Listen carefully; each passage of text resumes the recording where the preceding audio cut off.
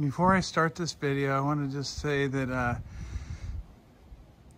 on all my videos, especially the newer ones, I've done my best to include in the description below the video links to the products I use. So hopefully that's helpful to you. And also any notes that I might make in the future about a product or something, or how it's worked, or maybe somebody's commented and said, hey, I like your product, but here's what I do. So I might add some of their comments in the description below along with the product links. So I hope that's helpful. So let's get on with the video here. This is number 2 of a 2-part series. The first part was me cleaning and sealing the roof. Part 2 is the awning. Part 3 is going to be washing and waxing the trailer. So keep an eye out for part 3. Today is clean the awning and put the UV protected on it day. What we got is a Dometic 9100 awning, and it's not too dirty because I maintain it pretty well. There's some dirty spots here. Not too bad. I have a few stains that are from me rolling up some oak leaves in it and then bringing the trailer home and like waiting a week and try and clean it, and the leaves stained spots and I can't get it out. I don't want to use a bunch of bleach on it because then it'll damage this fabric or vinyl. So it stained it. They're kind of permanently stained, so those won't come out, but other spots will come out a little bit. So like this here, this will come right out, and there's a little bit of mold here. So I just keep it clean. I wash it probably every 3 weeks, 4 weeks when we go out camping. About every other week for 3 days, and then we go on long trips every year. So I maintain it pretty well. And then probably about every month, no, about every 2 months, I put the UV protectant spray on it that I use. It's made by Trinova. I've had good luck with it. A lot of people use the 303 brand, but I've been using this one and have good results with it. So here's the stuff I got to use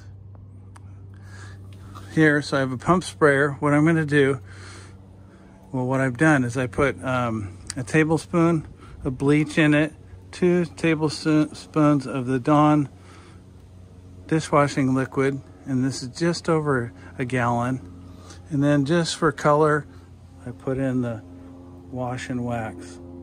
So to give it some color, I'm going to spray it all on the awning with a pump sprayer, and then just spray both sides, the top and bottom.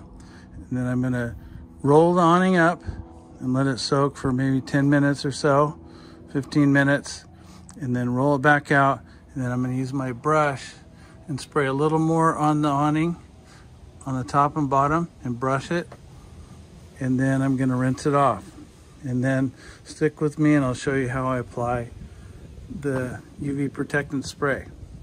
So I have also my hose ready and a ladder in case I need it. So let's get this thing going. Hey, before we get going on this pump sprayer, my concoction of chemicals here, just to let you know, Dometic recommends when you clean the awning to use a tablespoon of bleach and a tablespoon of the Dawn dishwashing liquid soap, and mix it in a gallon of water, and do what I'm going to do here. So I'm doing this, like I said, probably every month, every 2 months. Every 3 weeks I wash the trailer down with this wash and wax here, and with this brush, soft bristle brush, and I clean the awning also, and it maintains pretty well. And with using that UV protectant on the awning. It keeps a lot cleaner. It's easier to clean when I wash it every 3 weeks. So there we go. I'm going to go ahead and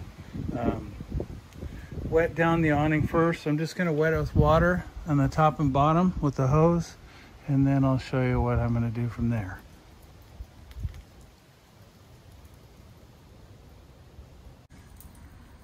There's a few reasons why I wet it down first. I wet it down so that it's nice and wet when I put the soap and bleach on it and stuff. So I'm not just spraying a little bit of the water on it and then it evaporating quickly. This way there's a little water on already. And then also, it's not a hot day today, probably in the 60s, 70s. But if it's a warmer day, if you wet it down, it'll cool it down so it doesn't evaporate so quickly. So I've got the water in there to help cool it down and just help get it started softening up any dirt on it before I put the spray. So I'm going to go ahead and put the spray on now. So I'm going to go ahead and start spraying this stuff on here.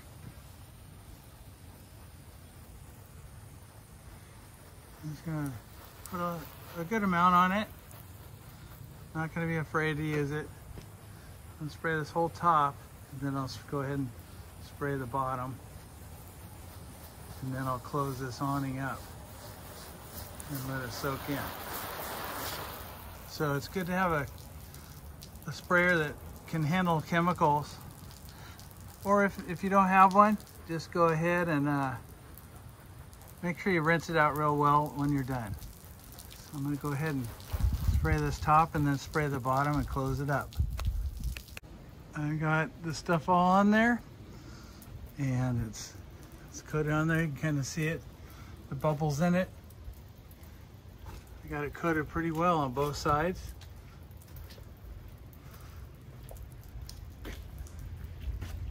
I'm going to roll this up and let it sit for a little bit. I've got it rolled up, so I think I might wait around 15 minutes or so. It's good I'm not doing this on a hot day, or it would just be drying right up in the roll there on the awning. So you might want to do this on a cooler day or early morning time. And also, since I sprayed on the bleach and stuff underneath it and the soaps, I got it on the side of the trailer a little bit. So I'm going to go ahead and rinse off the side of the trailer to make sure there's no damage to the siding from the bleach or anything. And also, I made sure that I wore old pants and old shirt, just in case the bleach discolors them. So I think it's such a small amount of bleach that it shouldn't cause a problem with anything, my clothes or anything like that. So I'll be back to you in 15 minutes or so. I got it rolled out. You can smell the chlorine in it. It still looks moist, the material. What I'm going to do is I'm going to take the pump sprayer, this right here. I'm going to spray a section just to get it wet again with the new solution. Then I'm going to brush it with this automotive brush. And I got my pole here, extension pole. And I'm going to brush this section.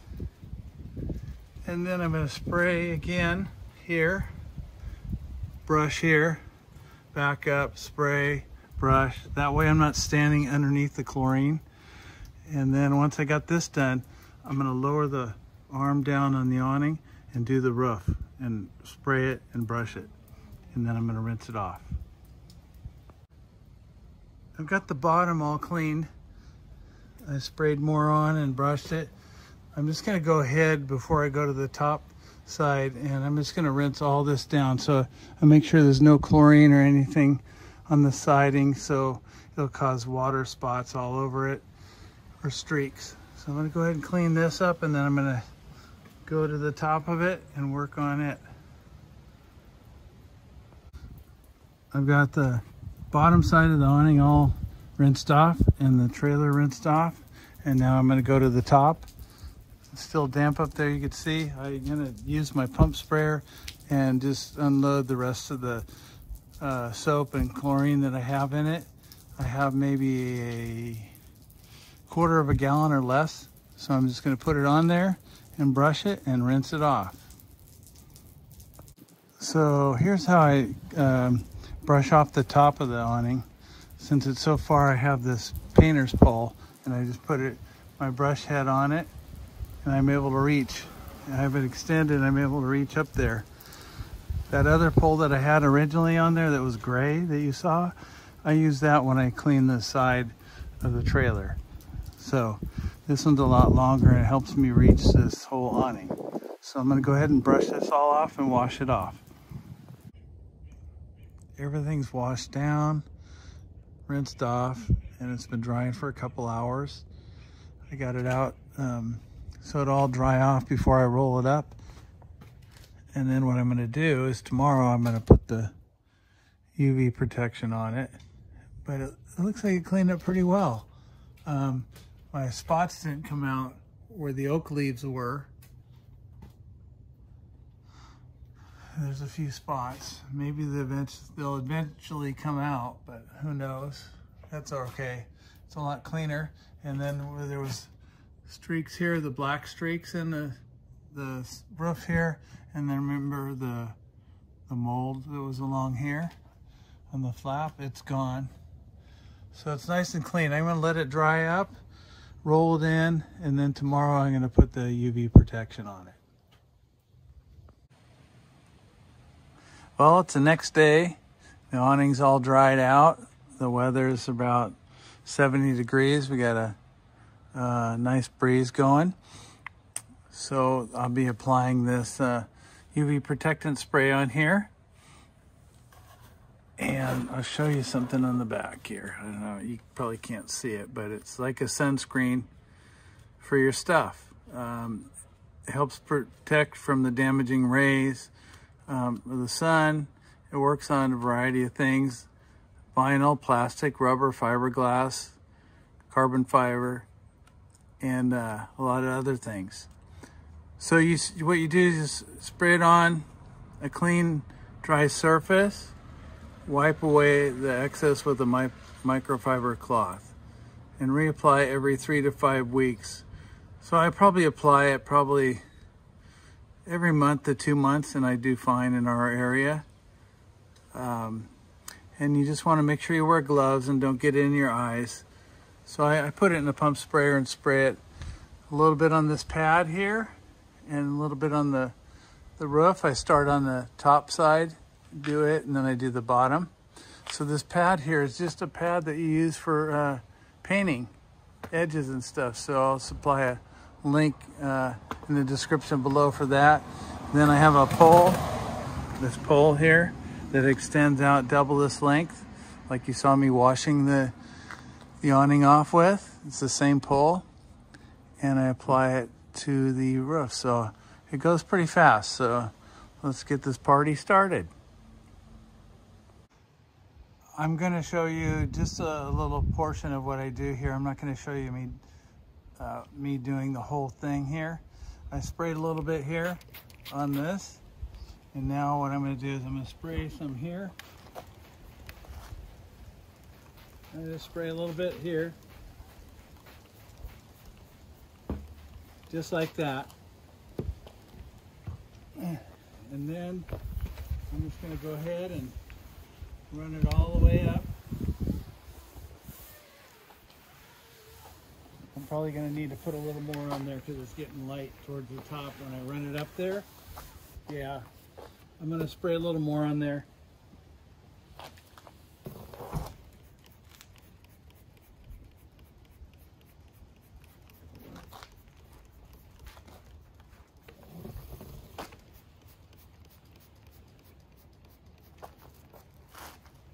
I'm not worried about putting too much on there because I'll be wiping off the excess later.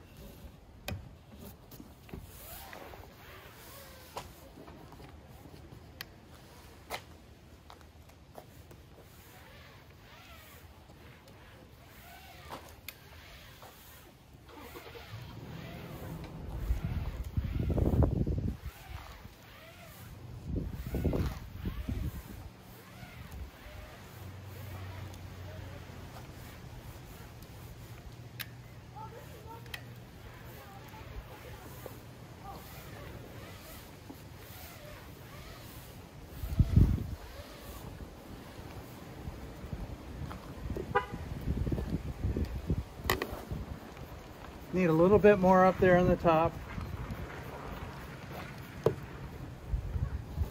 It doesn't take much. It goes, a little goes a long way.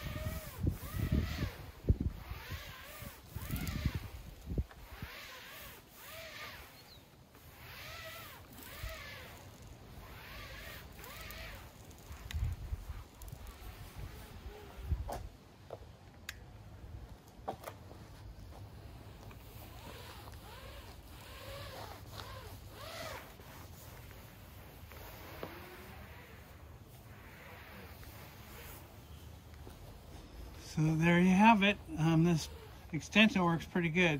So what I do is, once I get all this done up here, I take the end off of here, and then I just go along and wipe all the other edges by hand. I just hold this in my hand and rub along here, wipe it all down by hand. So, but the pole situation here works really well on this here. So I'm going to keep going, and I'll come back to you later. I've got the top all done here, and I'm going to head on to the bottom of this and show you how I do it. So under here I do it a little bit differently. When I'm near the trailer, I don't want to be spraying this stuff all over, because it go all over the siding of the trailer, which it won't hurt it, but I just don't want to get it on there because I'm going to be washing the trailer and waxing it later. So what I do is I just take this spray and spray this on here like this, quite a bit. It's going to take a little longer, and then I just go up here and I work it all in the seams, and I just work it up here. And I'll just go along and do all this here. And then when I do the awning towards the edge, away from the trailer a little bit, I'll be spraying it there. On the roof, I'll spray it on, and then I'll use this thing, and I'll wipe it all down and work it all the way up and down. So that's how that'll work.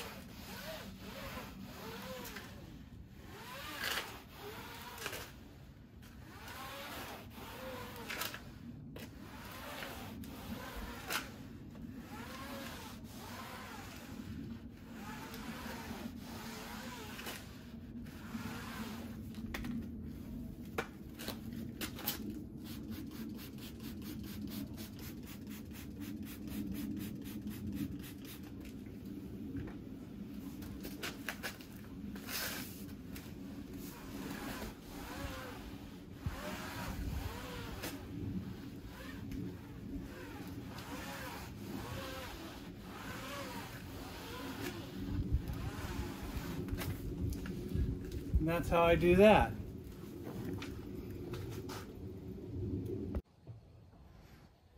So I got all of it done, the top of the awning, the bottom of the awning.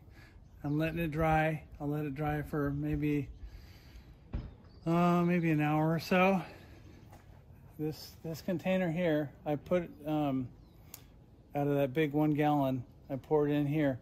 I used about 3/4 of this to do the top and the bottom of the awning. So it goes a long way.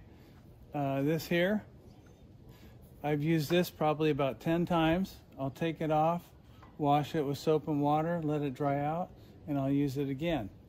So you can buy these longer or shorter widths, but this one works good for me. It's easy to handle. I'll put links for it in the description below. So I'm gonna let this dry up and then I'll show you what I do next. So I've let this dry for about an hour or so, and it's the sun's being blocked now by the trees. It's cooling down, maybe 60 degrees. I just took a microfiber cloth and taped it onto this thing here, and I'm just going to go ahead and wipe it all down. It's actually pretty dry right now, so there's not much coming off. I'm going to go ahead and hit this whole roof and the top and bottom. I'm just showing you how I'm doing the top part of it. I'm not going to show you the bottom. It's the same procedure.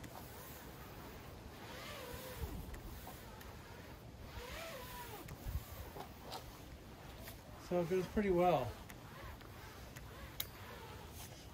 I'll come back to you when this is done. Got the bottom all wiped down with the microfiber cloth. Turns out pretty well. So after having this awning for 4.5 years, it still looks like it's in good shape.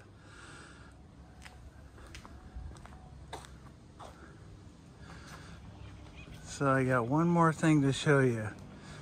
See how nice and glossy it is? And it's not oily or anything. It feels oily. It has a slight oil to it, but not much. So it'll be good for several months, but I'm gonna show you one more thing I do here. So here's what I got to show you. Now that you got the awning all clean and nice, you want to protect it from the elements when you have it parked. So we use our trailer about every 2 weeks, year round. So I want to protect this in between trips, but I don't want anything that's crazy that I have to cover the trailer with a big old canvas or anything that would, to protect the awning. It would be hard to take off and on. So I saw somebody else do this and I kind of modified their idea. I got this vinyl gutter stuff at Home Depot, and my length is roughly 28 feet of my awning. So I tried just doing 2 lengths and cutting it to size, or I could just put 2 lengths up, and it was kind of hard to maneuver up there and put them together. So I used 3 lengths instead. So I had to buy 3 pieces. They're 10-foot lengths, and so they just kind of go up. I'll show you in a few minutes. They just go up here and they just set in place over the top of it in this trough. I put these couplings on it and I just pop right them in place. Right here, you can see there's a washer here, and then the pop rivet. It's nice and smooth. I have 3 of them. I use those in place. I could have probably used some type of adhesive to glue these in place, but I couldn't find anything that worked real well, so I just did it this way.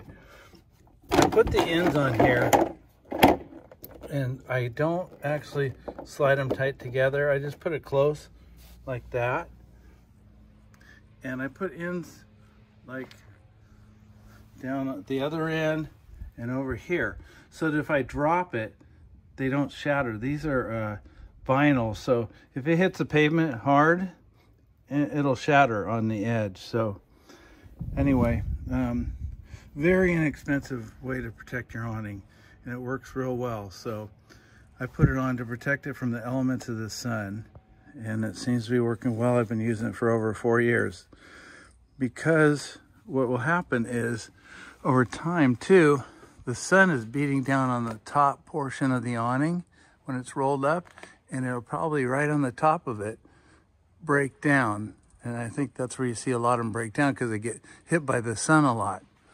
So let me go up on the roof and show you how these go in place. So here we are up by the roof. You can see down there that I have 2 of them on in place already towards the front of the trailer. I'm going to put this back one on here so you can see me putting it on. Okay, so you see how easy it goes on. This edge right here goes right down by the gutter. I'll go ahead and put it on.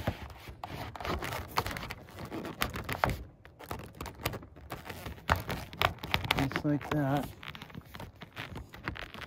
It just sits on there and protects it from the sunlight. And then before I go camping, I take it off. And then you don't want to remember, or you don't want to forget that these are on when you drive away, because I did that once and they flew off. So I'll show you what it looks like from below. Hey, before we go below, I just want to show you here. Now I have my camera loose, what it looks like. So let me go and zoom in here. See, it goes pretty well. It sits over the gutter. It's mainly just to keep the sun off. You have this area, some reason water will still get into your awning no matter what. Even if you have these center areas right here sealed off. I tried taping them and water still gets in to the awning. So there's no block in it. It doesn't really matter if these joints are really tight. I just have them butted against each other just to keep the weather out. So I just want to show you how it slips over this. So it works pretty well. Now I'll go down below and show you what it looks like. Here's what it looks like below, right here. They sell things that cover these, probably better than this, but I had a neighbor that had one that was round and it slipped over it, almost like a little jacket, and still got water in it and stuff, and it was kind of a pain for him to put on. So these are actually better. I think they're lighter, they're cheap, and they work for me. So anyway, I just want to tell everybody thank you for watching, and I hope you learned something here. And just so you know, a reminder that I put a link to all the things I use in the description below, just to help you. So if you want to tackle this project by yourself and work on protecting your awning a little better, feel free to subscribe if you want. If you don't want to, that's fine. But if you do, hit subscribe and then the bell icon, and then you'll see future videos that pop up. If you like the video, hit a thumbs up, thumbs down. Feel free to leave comments. I like comments.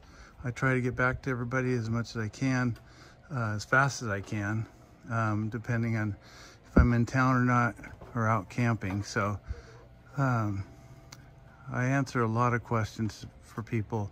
I have 70 plus videos out now, and I'm making more pretty much every week, every month. So hope it's been helpful. Thanks for watching, everybody. Take care and happy camping. And don't forget to look for the next video that I'll be coming out with, which is washing and waxing the trailer. Thank you very much. Bye-bye, everybody.